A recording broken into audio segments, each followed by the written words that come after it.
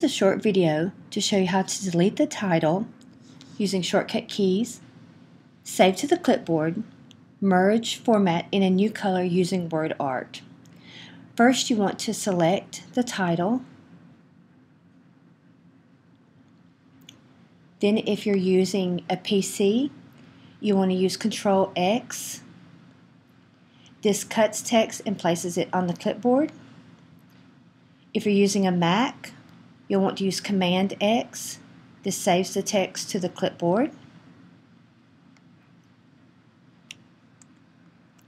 Once you click the shortcut, the title will disappear.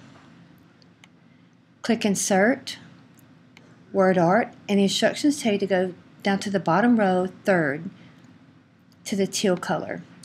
Click this. Do not worry about the text that's here right now.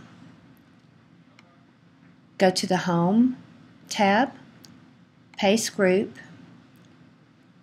and the second one says Merge Formatting. Click that. And you will see your title has reappeared in a new color using WordArt. If you have any questions, feel free to contact your instructor.